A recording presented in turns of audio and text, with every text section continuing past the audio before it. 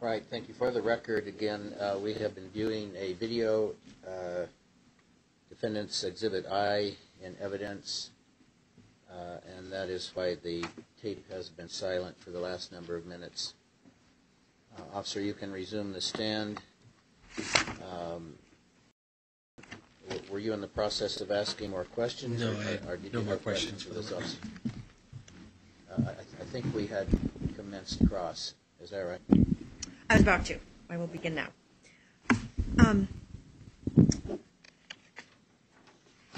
Actually, let's start with the videotape. Officer Atkins, you indicated that you recognized Defense Exhibit I as a video recording of the incident. Is that correct? Yes, or a portion of the incident, yes. Okay. And what portion is not represented in that video, if you know? Well, obviously, there's no video of the interior of the vehicle and the incident that was happening within that. Obviously, it lacks the audio of that portion, but also the portion once Mr. is walked away from the view of the camera and the approximate area of his vehicle in this particular video. And then, of course, the Highway Patrol vehicles do not pull up until a little bit later into our contact with at that particular location. Okay. And how long is this video? Are you aware of how many minutes it plays, the length of the video? No, I'm not. From sitting here watching it, I would estimate maybe about 5.5, give or take a little bit. Okay. And it's it catches the action after you've approached the vehicle, correct? That's correct. Okay. And Deputy Binley had made contact with the defendant at the vehicle prior to your approach, correct? That's correct. Okay. And do you have any idea how long Deputy Binley had been in contact with the defendant before your approach? No, I do not. Okay. Great. Now, with regard to the action depicted in the video, could you describe the demeanors of the officers outside of the vehicle from what you could see on the video? Yes, as far as verbally or... No, just as far as physically, since we have no audio, I'm just asking about the physical demeanor of, let's start with yourself and Deputy Binley. Oh, yeah. I would describe us as overall very calm at that point. At the start portion of the video up until the point when the doors actually become open, and of course the firearms recognized, and then of course demeanors changed. Okay. And how did the demeanors change at that point? Well, at first when the driver's side door came open, I saw the what I recognized as or believed to be a Glock magazine.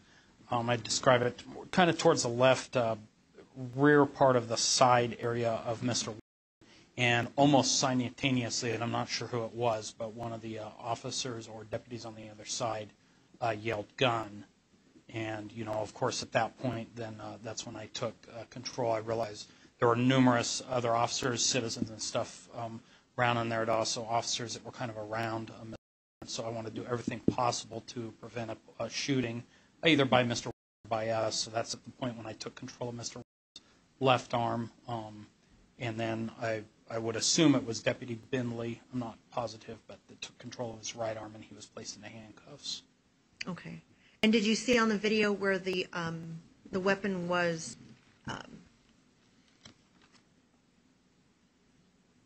an officer had control of the weapon and moved it to the rear of the truck? I saw the officer coming toward the rear of the truck, and it did appear that he had the weapon in his hand at that time, yes.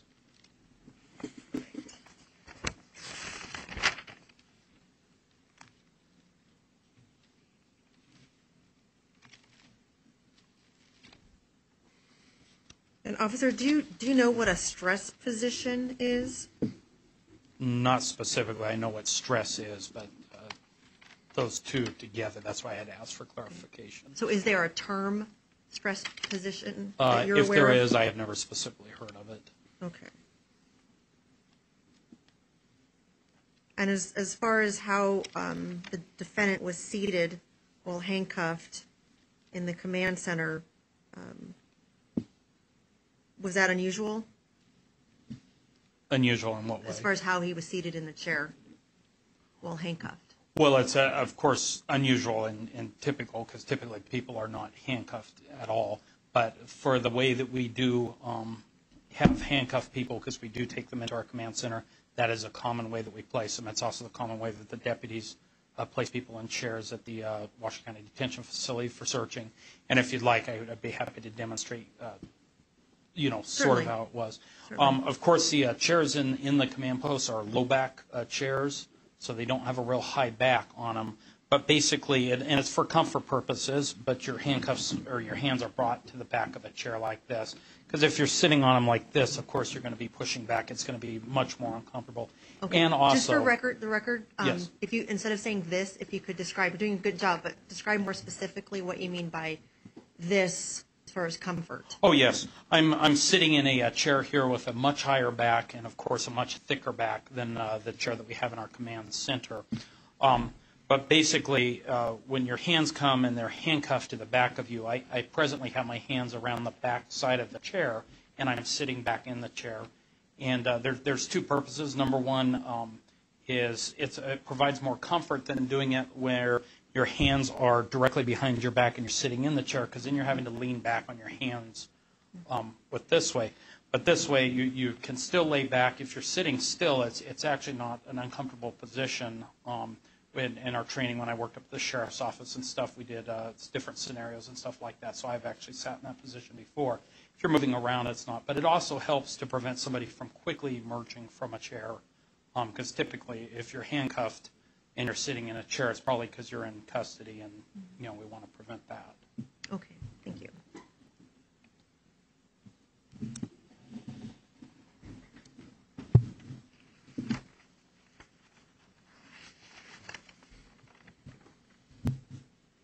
And Officer Atkins, you've also testified that you have training and experience with regard to DUI investigations. Is that correct? Yes, that's correct. Okay. And you were trained to note the initial signs of impairment or alcohol or drug use, correct? That's correct. Okay. And isn't it correct that you look for red watery eyes, odor of alcohol, slurred speech, things along those lines, correct? That's correct. Okay. And in this case, you noticed red watery eyes, the odor of alcohol, correct? Of an alcoholic beverage. And like I said, I described it more, and that's how I described it in my report too, as a sweet smell. Okay. And did you notice anything else? As far as consistent with, or what you'd be looking for if you're looking for alcohol impairment? No, that was mostly what I did. I've worked numerous sobriety checkpoints. I had to estimate upwards of maybe 10 to 15 in the time that I've been with the Sparks Police Department. And we do have, from time to time, people that come through the checkpoints that are uncooperative. This was an extreme. I've never had a situation like this. But typically the people that are not impaired, are just, occasionally people voice their frustration with the checkpoint, but they just go on about their business. But I have in the past had people who are actually impaired, that are not completely cooperative, that don't want to, because obviously, the presumption is they're probably trying to mask or hide whatever it is that, would be a display of their impairment. So that, of course, was also one of the things that was in my mind that caused me to reasonably believe I was impaired.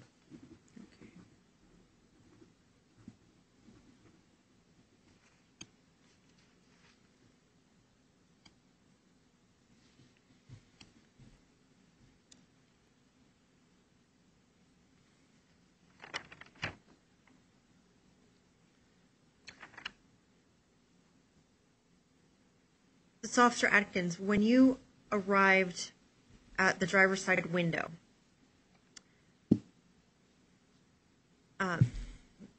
in what position was the defendant's driver's side window? As far as rolled up, rolled partially down, all the way down? From what I recall, when I first initially got there. I believe that it was down, but it was only what I estimated to be about 3/4 to maybe an inch.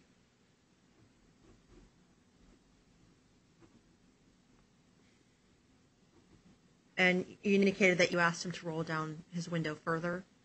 Yes, I request that he roll down his window, which I don't recall if I used the word all the way, but yes, I did give him numerous directions to roll his window down.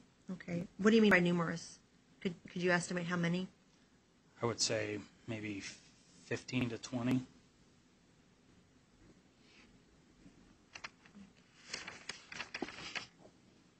And did you make a determination during the course of this that the defendant was obstructing the orders of the police officers? Yes, Yourself I did. and Deputy Binley? Yes, I did. And at what point did you make that determination? Well, was, of course, obstructing us from the points when he was given lawful orders, from the onset pretty much to roll down the window. It was evident by his responses, because at one point he said that he was scared and gave numerous different responses, that he clearly understood what we were directing him to do. But the point at which I determined that he was going to be placed under arrest for the obstructing was the point at which he opened the door, and then it was voiced that he was reaching for the gun.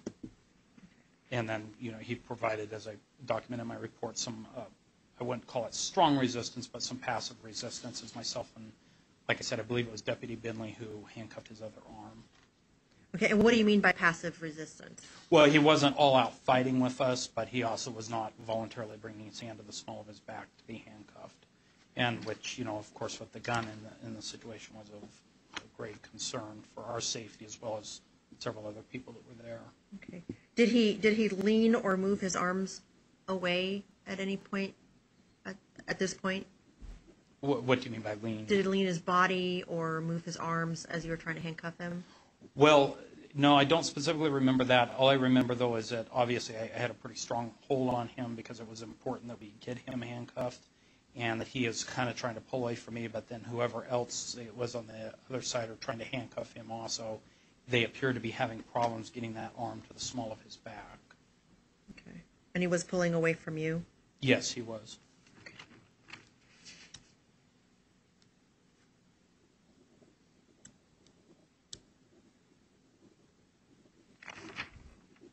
I have nothing further. Further questions, Mr.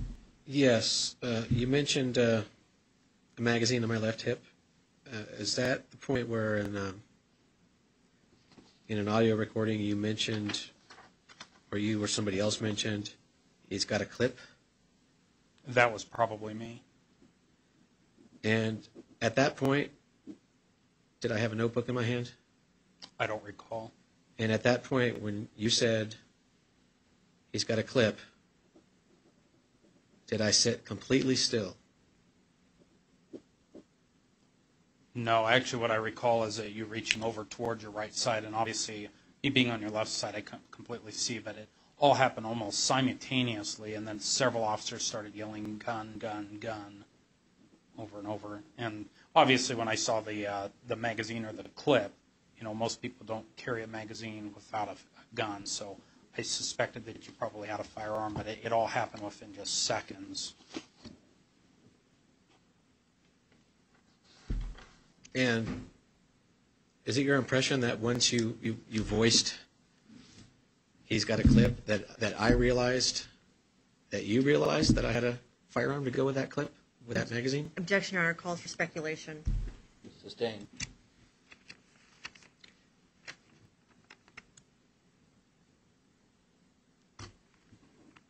On an audio recording that was provided, the vehicle's horn is going off continuously. Is that because I was leaning into the horn? I wouldn't specifically know why the horn was going off. If I recall, at that point when the horn was going off was when we were trying to take you into custody. So it would make sense that probably your body's pushed forward against the horn, but I did not actually see your body make contact with the steering wheel, which is where the horn typically is controlled to emit sound. And my body was pushed forward, you said? Oh, well, like I said, I didn't specifically see your body make contact with the horn, but also, though, when you were in a seated position and we're trying to bring your hands small to your back, it would definitely make sense that obviously your body is going to come forward into that area where the horn button would be in a typical vehicle. Okay, as far as me going forward, how was that because of 4 people on my back pushing me forward? I don't recall anybody on your back. Was anybody pushing me forward? I was probably pushing you forward. I can't speak for anybody else, but yes, I was probably pushing you forward. Okay, and is it? You know how a seatbelt? Do you know how a seatbelt works? How it restrains people? Typical seatbelt, yes. It stops them from moving forward quickly. They can move forward slowly, but Objection, Your Honor. These aren't Has questions. to be a question, Mr. Warren. I am. Sustained. Are you asking a question? Was I wearing the seatbelt when I leaned forward or was pushed forward? I don't recall. And you mentioned that I was not voluntarily bringing my hands to my back. How is it possible to voluntarily bring hands to the back, behind the back, if somebody else has got hold of your hands? I've taken a lot of people into custody over my career, and a lot of times people just bring their hands. I mean, I can do it right here. Bring my hands to the small of my back. And at that time, did you have control of my left hand or left arm? Yes, I did.